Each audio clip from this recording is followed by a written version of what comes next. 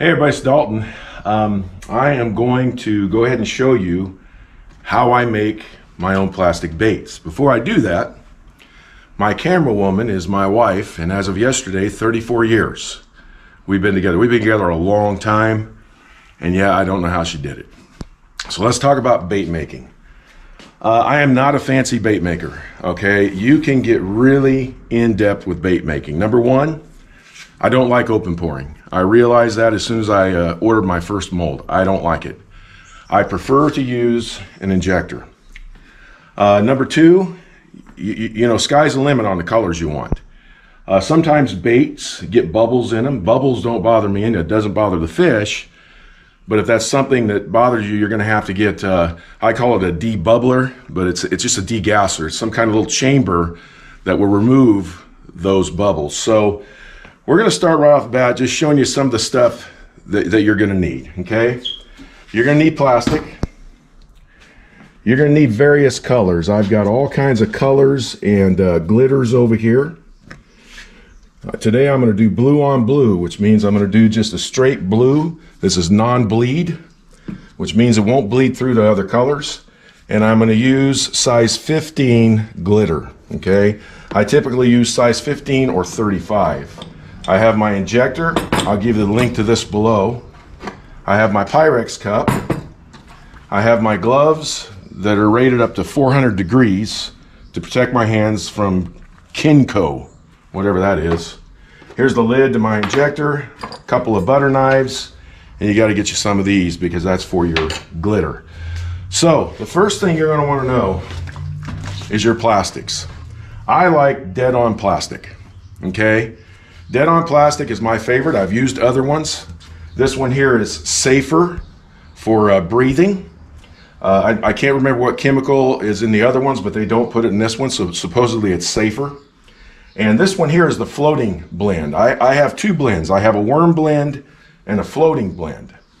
When I do my worms, I actually go 50-50 with these because it gives more buoyancy. And then today, though, I'm going to make some drop shot baits and some Ned rig baits. So I want them to float, so I'm going to use the floating blend. So the first thing you're going to want to do, guys, I guarantee you, this is real important. You are going to want to shake this thing about 50-60 times because you want your plastic to be ready. All right, so I got this all shook up. Now what I'm going to do is I'm going to pour 1 cup of plastic.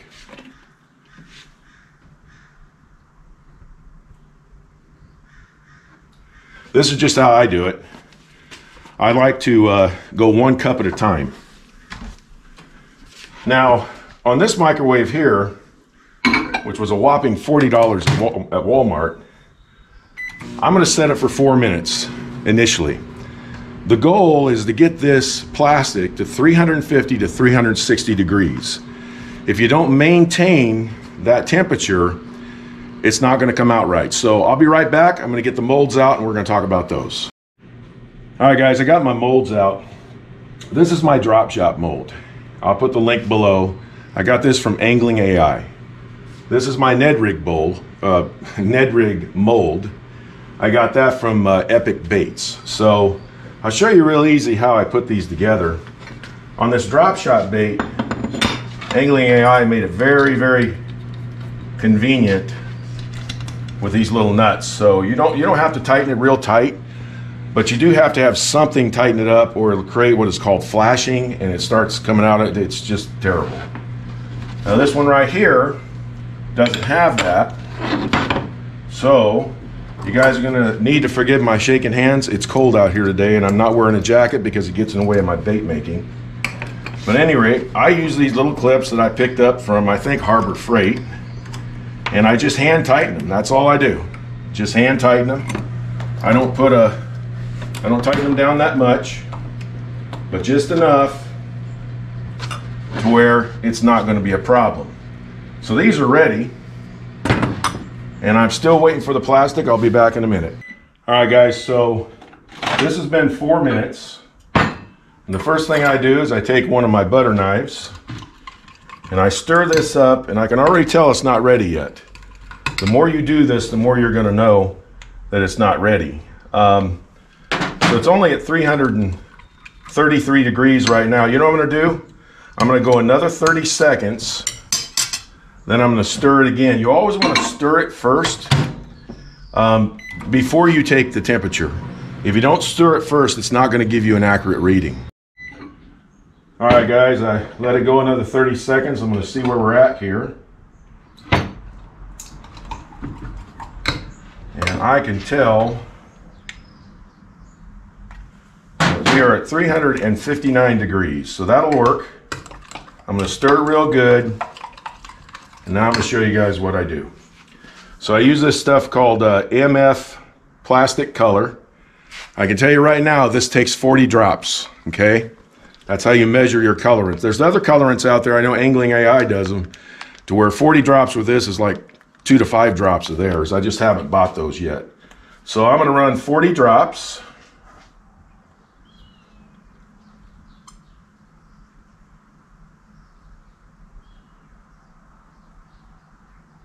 I don't know if that was 40, but it doesn't matter if it's over 40, it makes no difference.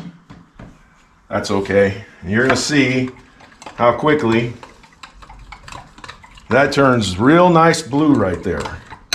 This color I'm making has been a good one out at Lake Nacimiento with the spotted bass, okay? You have to play around with the glitters. I'm gonna put quite a bit in this one. I wanna get quite a bit of glitter in there because this is gonna be blue on blue, so I'm gonna use the full deal. Put this back. I'm gonna go ahead and stir this up, and all that glitter is gonna get all stirred up in there. So like I say, this is real easy to do. I should be wearing my gloves right now, but I'm not. So I did down to 311 degrees, so we're gonna put her in for 30 seconds, and I think I might be ready for the first pour. And that's when I'm gonna put my, my gloves on. All right, it's been 30 seconds. I think we're getting real close here. Not quite though. It's always better on your heat to go a little over, but not a little under. So what I'm gonna do is I'm gonna run about 20 seconds. And the only thing I can tell you is that the heat is a very crucial part of this. If you don't have the right heat, it ain't gonna work right, okay? Anybody can do this. This is as simple as can be. I do this a little bit different as far as with my injector. I let that go for 20 seconds, and I can tell you right now, it's ready. So you're gonna know that the more you do it, you won't have to use the thermometer as much. Here's where I do it different. A lot of guys put the cap on, they suck the plastic up. Probably the safer way to do it. I don't like doing it that way. I like to pour it in.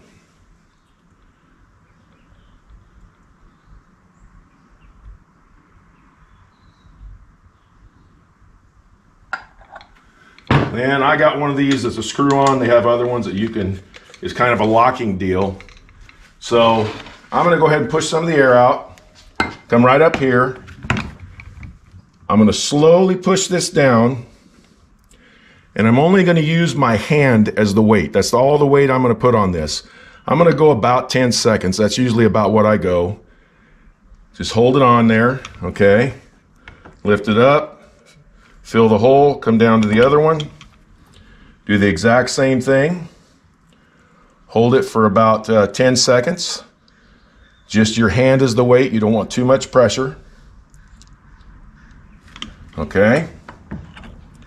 And then I'm just gonna, this one here didn't come out right, so this is gonna be a problem.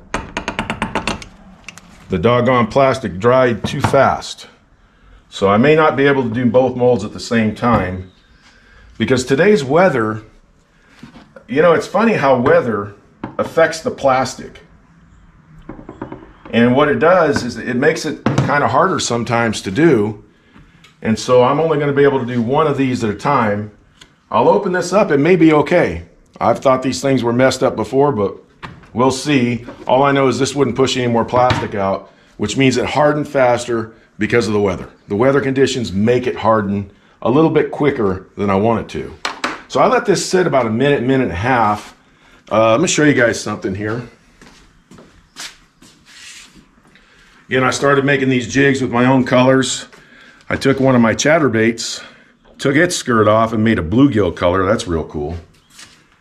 And then over here, guys, this is where I keep all my extra plastic and sprue.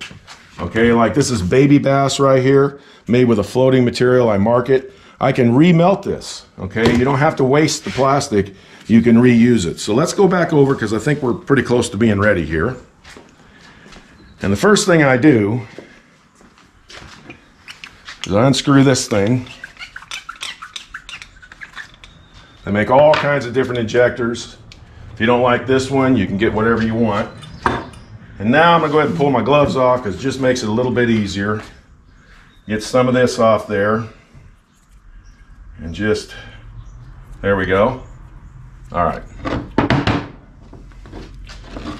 So here we go. I'm gonna pull these off. And there's your drop shots right there. So you pull these out. Okay. Pull these out and I just rip them all off at the same time. And I throw them on a pan. I take this, put it back in there. And then I cover this back up again, getting ready for the next round. Let's see if the other one made it. I don't think it did. But if it did, fine. So we'll pull these off right here. We'll open this up. And lo and behold, it didn't make it. Look at that. That's awful. It all gets remelted. Okay? So you've seen how this one works. Now we're going to do this one. I'm gonna have to do it solo. I can't keep the plastic hot enough, long enough, or I could make it hotter. Let's try that. I'm gonna make it hotter. I'll be back. All right, guys, so I'm heating this up a little bit more. I guess it has to do with the moisture in the air. Somebody who knows more about this stuff could explain that. Where I learned how to make these baits is a guy on YouTube. That's all he does is make baits. It's called The World's Worst Fisherman. That's what he calls his channel. And he makes some phenomenal hand-poured baits, as well as injecting. And I learned this stuff from him, although he doesn't pick it up and pour it in the injector like I do. He does it the other way. And I learned this from Scroggins. He's a pro fisherman, and I saw him doing this one time, and I just started pouring it this way. It's a little less messy. I like it a little bit better. So let's see if we can get them both again with this thing being a little bit hotter. Maybe 5 seconds at a time instead of 10. That way it doesn't harden up too quick. Go ahead and there we go. That's nice. That's not hardened up now. So this should work really good. That down there, give it a good 5-6 seconds. And this time I got it. So the key was I just had to heat it up more. I got it up to about 370 degrees out here in my garage with kind of a lot of moisture in the air. So we're gonna go ahead and let that set. Like I say, usually about a minute and a half. It sets pretty fast.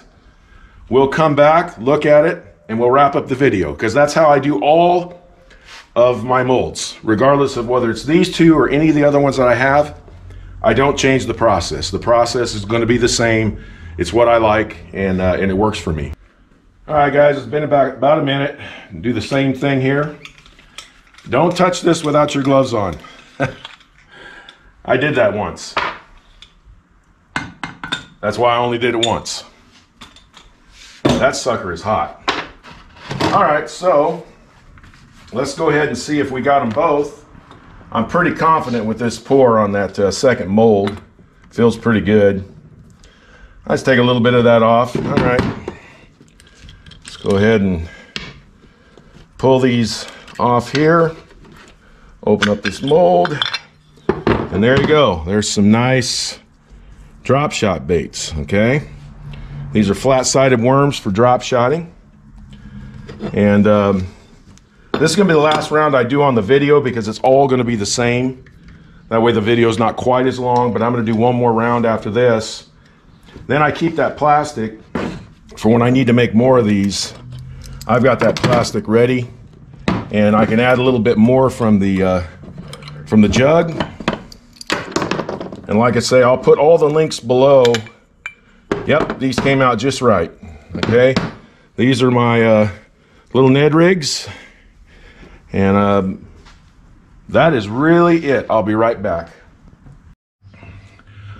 So I will put the links below. Angling AI, Epic Baits, Epic Bait Molds. These are a couple of my favorite companies, but LureWorks, Spike It, I think it's called Spike It. They have all kinds of different molds, and I'll put some links down below, because what I started out with was a kit. I bought a kit. My first mold was a 5-inch Senko. I don't like that mold, but I didn't know what I was doing. If I were to make more Senkos, if I made a bunch of them, I'd get me a different mold, but I can work with that mold because I've figured it out. Not all molds are the same. I like the CNC molds. They're the best for me. For me, they're better than the just straight, I think it's just aluminum molds, but you can do your own research and figure it out. I'm not really fancy about this. I just make baits that I can fish with. I've had some guys buy some of the baits from me. This is not a bait making business though. There's no money in bait making unless you're really big. I've given away more of these baits than I've actually sold, but here you go, guys. Here's a few of them right here. Drop shot Ned rigs, blue on blue. It's been a good color out at Lake Nacimiento. I hope you guys enjoyed this video. If there's any more topics you want me to cover, go ahead and give me a comment. And if there's anything more you want me to, I'm about as detailed as I know how to be on this, but if I've missed something, let me know. If you do it a different way and it's better than my way, let me know. I'm more than willing to learn. I've only been doing this about a year. I'm no expert at it at all, but it's fun to catch fish with your own baits. It really is. We appreciate you all. If you haven't subbed, we appreciate it if you would. My wife says hi, and I say we'll talk to you next time.